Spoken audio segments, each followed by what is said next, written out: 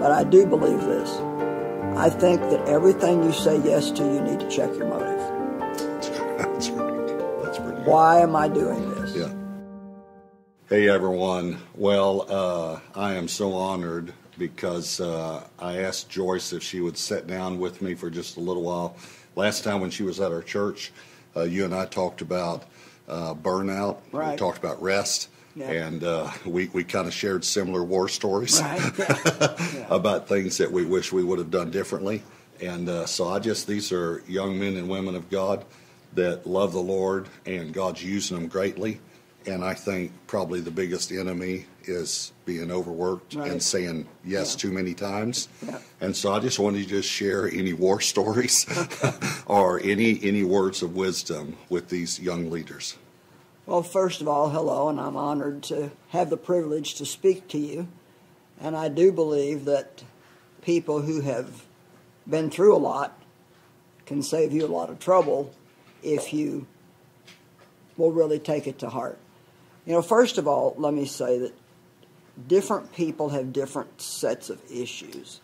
First of all, I come from a background of being sexually abused by my father. So I started out feeling like my worth, looking for my worth in what I did. It took me a long time to find out the difference in what I call my who and my do. I had to know who I was in Christ, and that it wasn't just what I did. Secondly, I'm a choleric, type A personality, whatever personality test you take, and so I'm motivated by work. I'm motivated by accomplishment. And a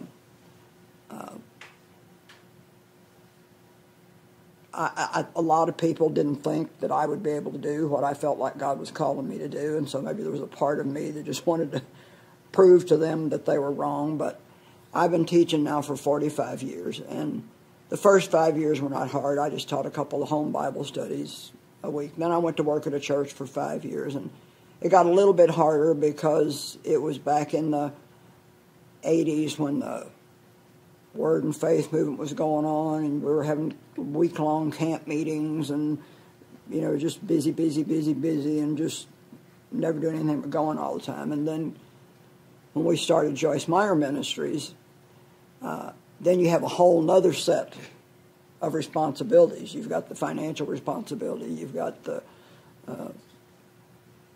being afraid half the time nobody will come, and trying to hear from God and know what you should do, and know when to step out, what the right timing is. And so I can literally say that until 4 years ago, pretty much all I did was work. Wow. And you do work hard when you're in ministry, and there's nothing wrong with that. Anybody that's going to be a success is going to work hard. But you have to learn what to say yes to and what to say no to.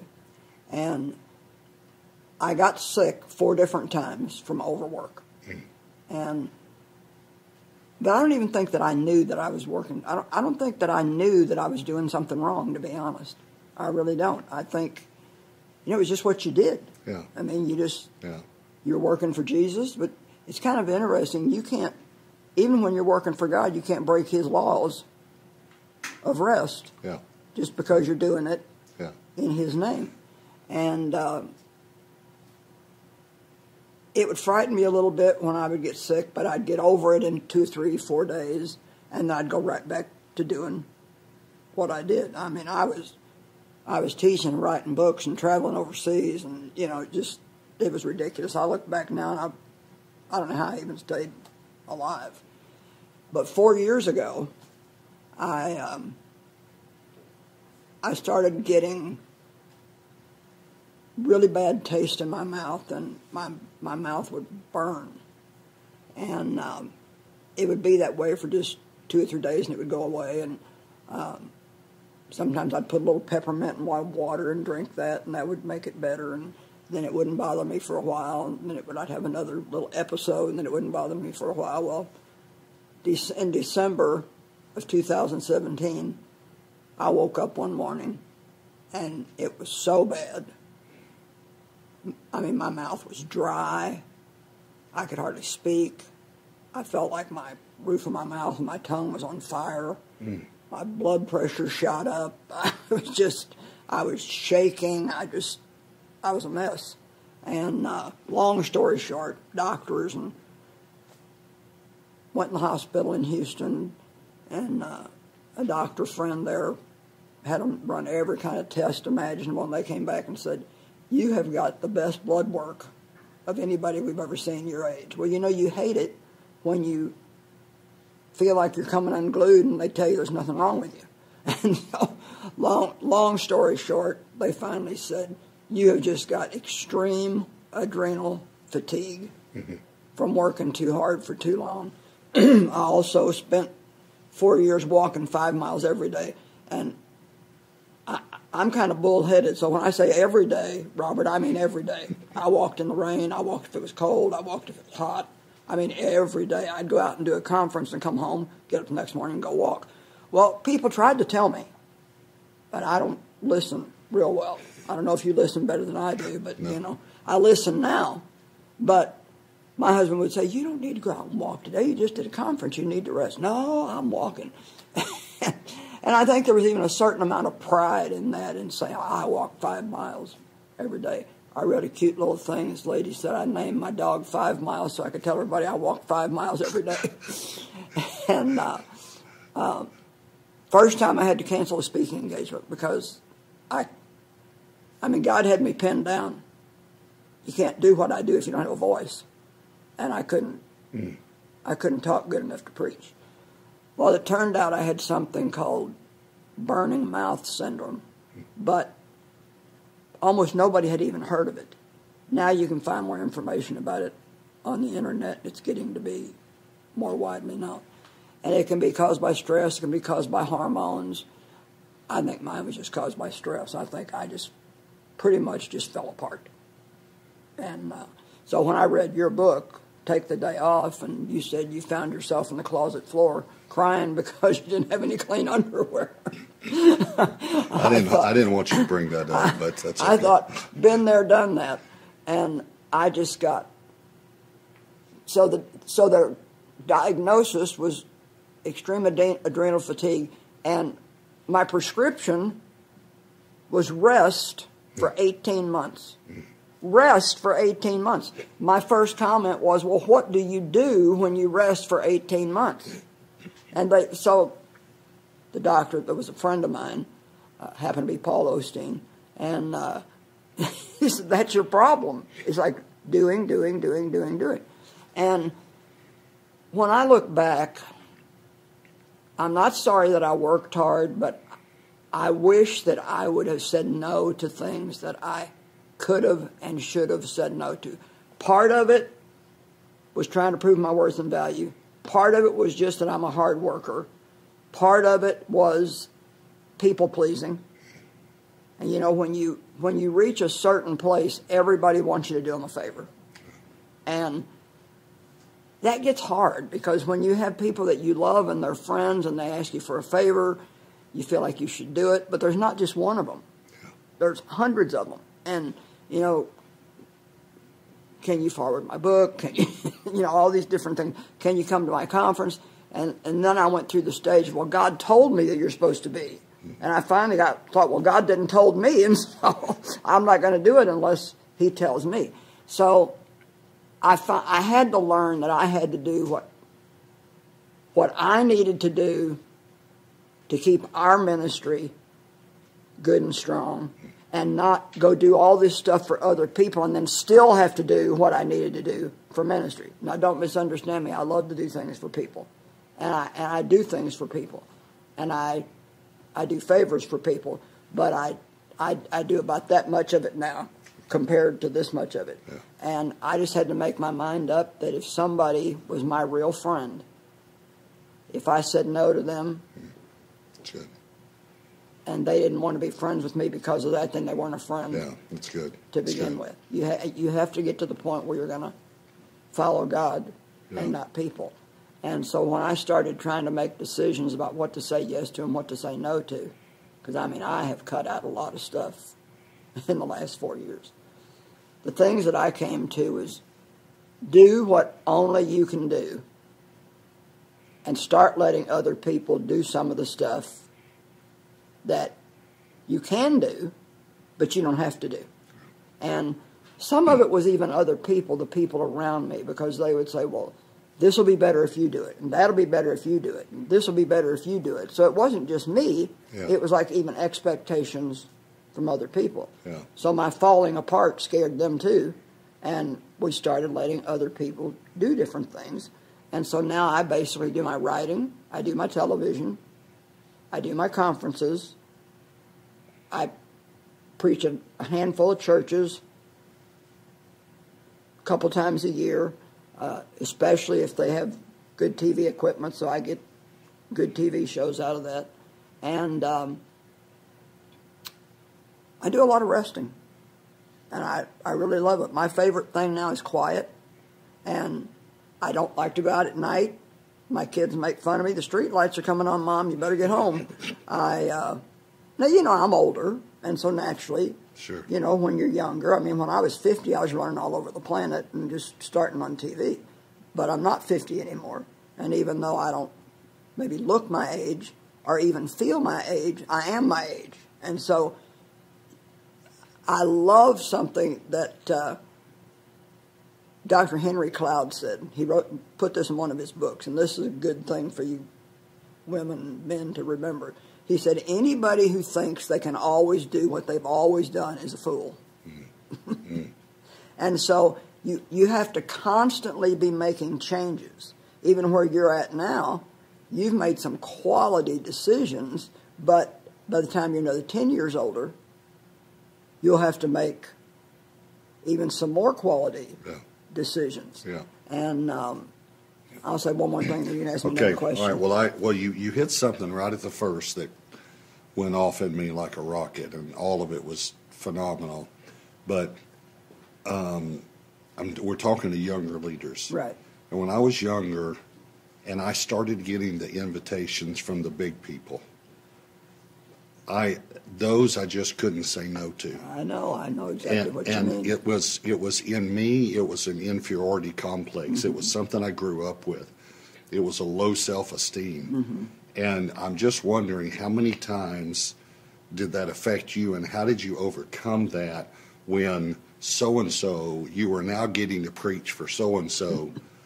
I mean, how do we tell younger leaders, you got to somehow deal with that, your identity in Christ, and not that? Well, to be honest with you, it's kind of hard. Sometimes people just won't listen until they have some experiences themselves. I mean, I know I've talked to younger people that are just on fire for God, that are doing phenomenal things, and I watch them just go and go and go and go and go. And I've tried to talk to them, and sometimes they just won't listen. And they say that a lot of people that have been abused or who have inferiority complexes make great leaders because they will work until they almost die trying to prove that they're worth something. Yeah. And you can do more. You know, the people we're talking to are young, and they can do more. And you can do it for a period of time, and any time you're going to start a new ministry, you're going to work hard. You're going to work really hard for a long time getting it up and running. But God will start giving you warning signs. And that's what people have to pay attention to. Yeah. You know, we don't... Well, what do I mean by warning signs? Okay, let's just say a lot of ministers have problems in their marriages. Get into affairs, get divorces, and all kinds of stuff. Well, let's just say that your wife says to you, I feel like I never see you anymore. That's a warning. I feel like we're growing apart. That's another warning. And so if you would listen to those warnings and make a change when you hear those warnings, or, you know, your back hurts and your head hurts and something else hurts, and pretty soon you're getting irritated with everybody because you feel like you're tied in knots all the time and you blame everybody. Well, those are warning signs that something is going wrong and you need to do something before it gets any worse. We don't just need to keep medicating it, till you get to the point where you don't have any choice. And I do a teaching called Ignored Warnings, and I think that a lot of times, even these young people, when you get really, really super tired to the point where you're getting cranky and hard to get along with, take a couple days off and rest. And something that Darlene Scheck told me that really helped me when I started wanting to know what to say yes to and what to say no to, because I knew I couldn't keep saying yes to everything. And I went through exactly what you did, and I have said no now to some things that I would have never 20 years ago had the guts to say no to. And to be honest, and I don't mean this to sound wrong, I don't care who it is now. I don't care how big of an event it is. If it's going to take too much out of me, I won't go do it. And if I try to, my family won't let me. Like, I would love to go overseas again because I've been to India 9 times and Africa and all over the place, and I would love to go back out of the country, but they won't let me go because the jet lag is too hard on me. And when I said to Darlene, how do you know what to say yes to and what to say no to, she said this, and I thought it was brilliant. She said, before I say yes to anything, I sit down and I think through what it's actually going to take for me to do it.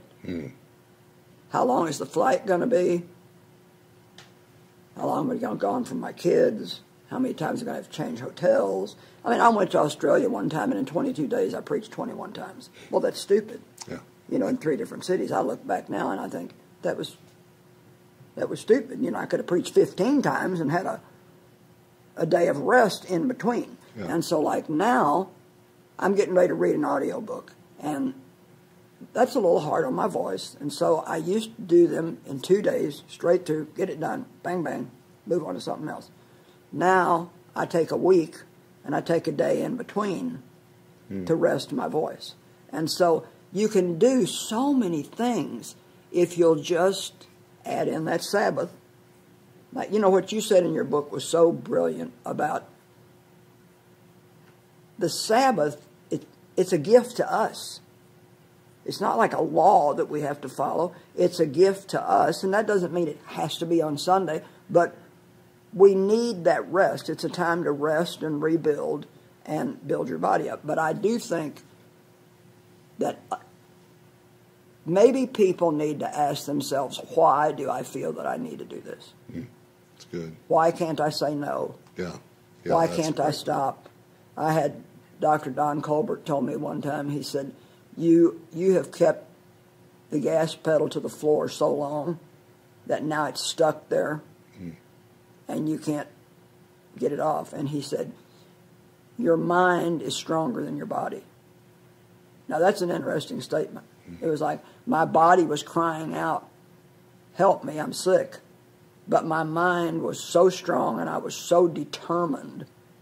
And, when you have a call from God in your life, you're passionate about it.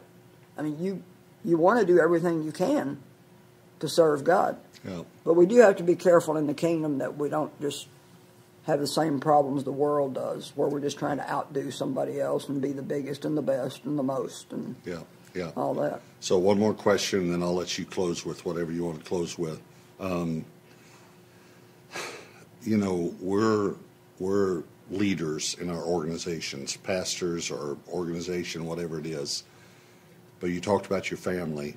So I have a group that's my lead team, but then a friend of mine that's been friends 30 years. And I submit every speaking request to them. That's good. And it goes to them first, and only about 5% of it ever gets through.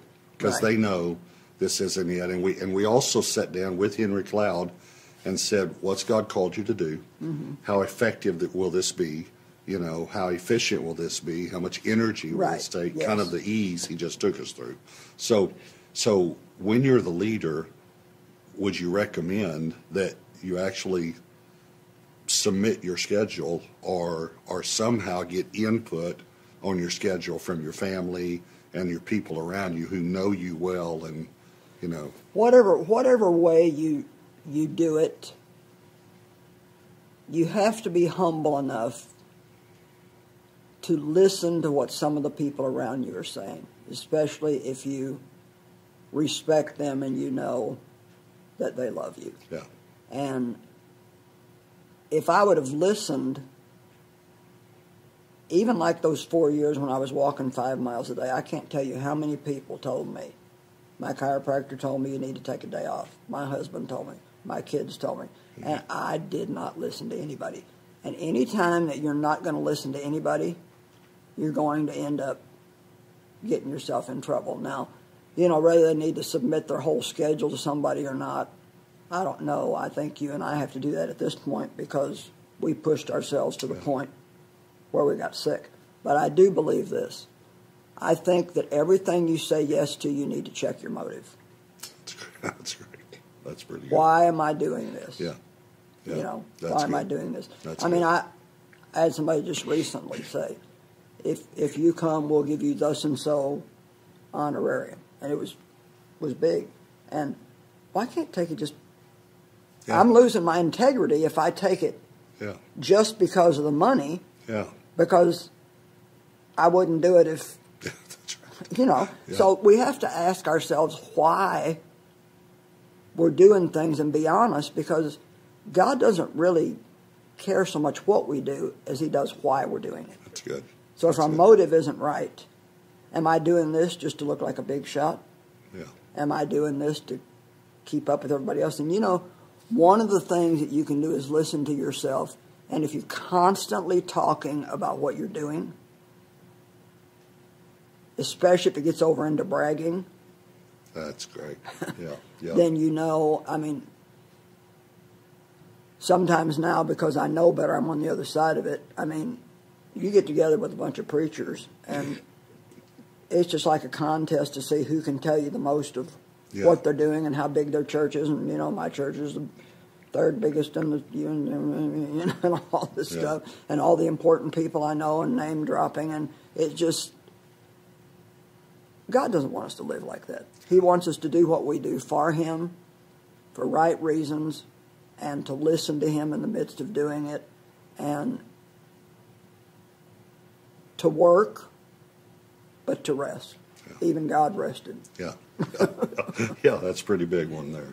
Okay, so my last question, and then you, if you said you had something else you wanted to share, but if you could go back and talk to yourself 30 years ago when the ministry was really taking off and all these things were happening, and you could give yourself one or two pieces of advice, what would you say? Well, I would hope that I could not be a people pleaser and just be a God pleaser. Because if you are a people pleaser, you're going to take things for the wrong reason. And if you go and do something that you really don't want to do, just because you're afraid somebody's not going to like you if you don't, that's not a right reason. I would have done probably 95% of what I did, but the 5% that I didn't have to do, if I would have taken just that time and rested, I might have not got in the condition that I was in. I would pay more attention to the warnings that my body was giving me, and I would let other people around me do some of the things that they could do. And one of the things, Pastor Robert, that really helped me was I started to measure fruit compared to effort. Mm-hmm. And so, is the effort I'm putting in this, is the fruit I'm going to get from this, is it equivalent to the effort that I'm putting into it? So if I'm going to work to go do something for somebody else, and it's going to take 4 days of my time, why am I doing that? Do I really just love this person? I want to do them a favor? Do I really believe that this is what God wants me to do? Or am I doing it just because it's a big thing and I want to be able to say that I did it? Or I want to see my my picture on the the magazine, you know, that I'm one. It's amazing what happens, how things change when you start asking yourself why you do things. And I guess in closing, I just want to say, you're valuable, you're precious to God, you have an anointing and a wonderful call on your life, and you need to protect it. Don't wear yourself out to where, my husband has a saying that he always says, fast and fragile, slow and solid.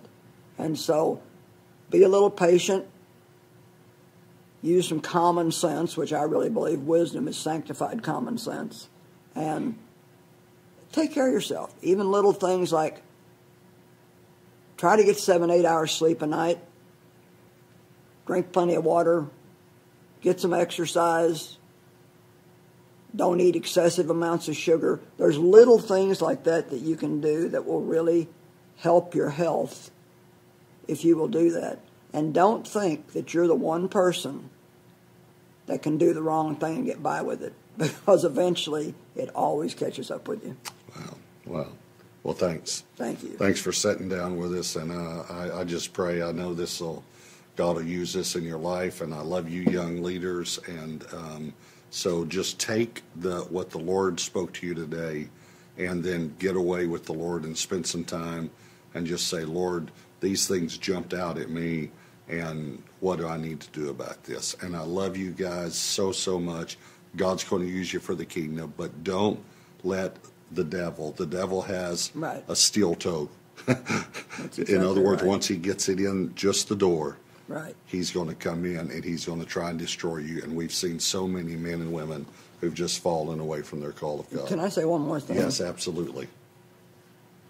A doctor told me, remember I told you I got sick 4 times. Yeah. And he told me every time you do this to yourself, it's harder to come back the next time. Mm-hmm.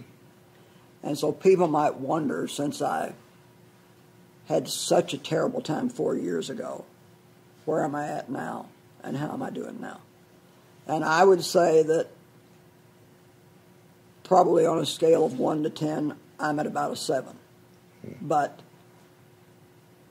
I still don't have the stamina and the energy that I used to have. But in a way, it's probably God's blessing to me, because to be honest, if I did, I'm afraid I would go right back. So sometimes God will put a governor on us just to protect us, because we don't always have enough common sense to do what we should do. Yeah. And I'm at the point now where I have to rest. If I don't, then I get myself in trouble. Well, unfortunately, I'm there too after my incident 4 years ago too. Yeah. So, all right. Well, I hope this helped you, and we love you very much. God bless you. God bless you. Hey everyone, I'm Pastor Robert, and thank you so much for watching my YouTube channel. Be sure to share what God is teaching you in the comments below so that it might encourage others. And click the subscribe button and then tap the bell icon so that you'll be notified every time a new video is posted. And don't forget, you can watch full episodes anytime right here on my YouTube channel. Thanks again for watching.